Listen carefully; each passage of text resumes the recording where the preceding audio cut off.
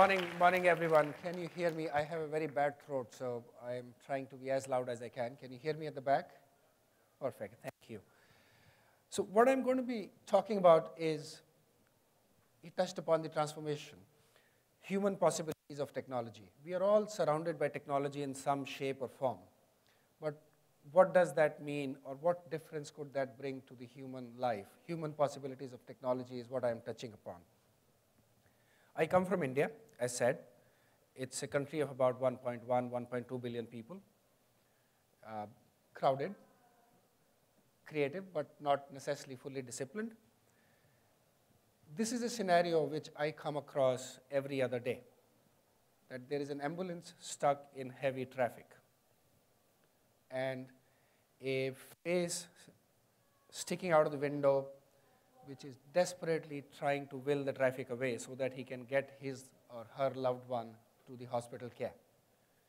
Myself, I have been right ahead of this ambulance more than once, where I'm desperately trying to give way to this ambulance to go through, but I cannot, just because there is not enough space to move.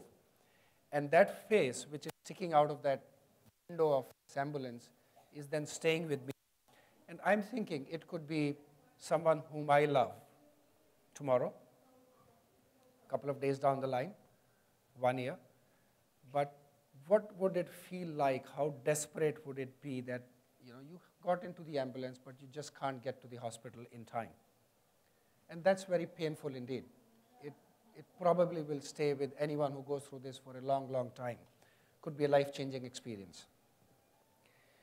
So the question, human possibilities of technology. So the question we started to ask ourselves is, what if we could get this person to the hospital a day earlier than actually he is getting to the hospital on? So could we get him to the hospital a day earlier? So let's keep that question in mind, and let's build upon that. Could we have got him to a hospital 1 day earlier? And earlier being the operative word, once we got him into the hospital, would his medical history be available to the doctors an hour before he got to the hospital, full history?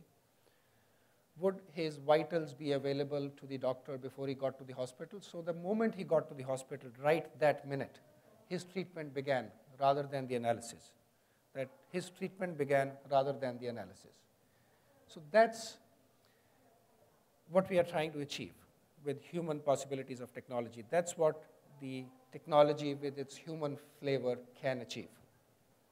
Now, that's the one question which we come to. The second one is, again, I stay with India a little bit, but you get to a hospital, and the hospital looks something like this. Well, it's one of the extreme pictures. It's not that bad, but it's crowded. There is waiting times. There is waiting time for the doctors. There is waiting time for the beds. It is expensive if you go to the right hospital or the high quality hospitals. So the next question which comes up is, as the world around us is aging, the population is going up, the infrastructure of healthcare just cannot keep pace. So if the population of the world goes up by 10% in a year, we just can't build 10% extra hospitals.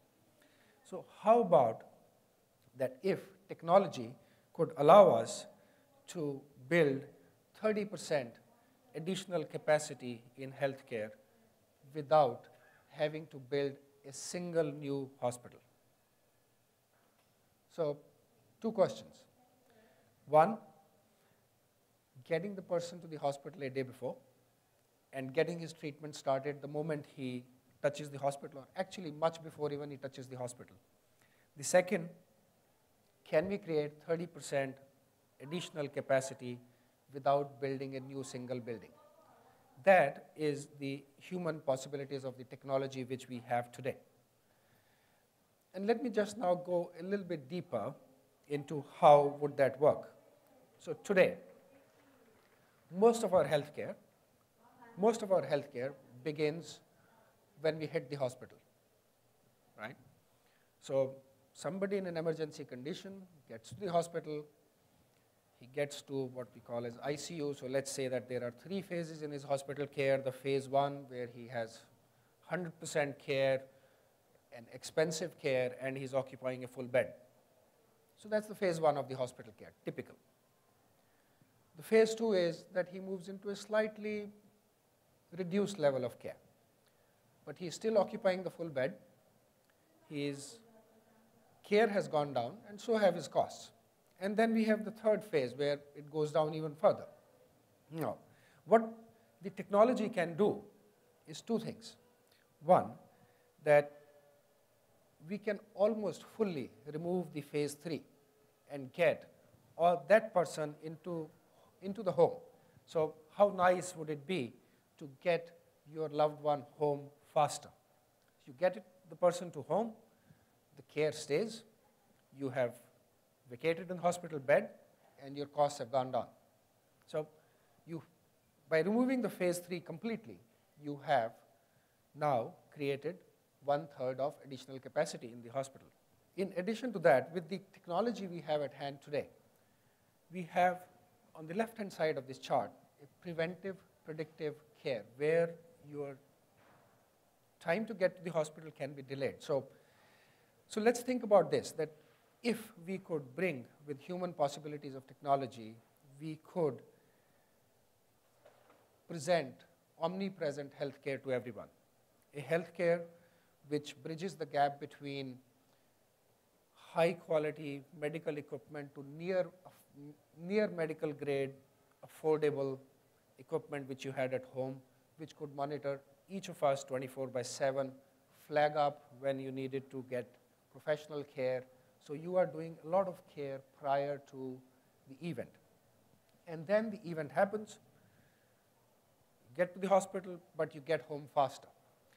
This is really the human possibilities of technology which we believe, with the technology which we have available around us, we can bring to life. In the healthcare field, in many other fields. But if I want you to take back one message here, human possibility of technology, getting to the hospital a day earlier, and creating 30% more capacity without adding a single new building. That's where I would leave you, ladies and gentlemen. Thank you.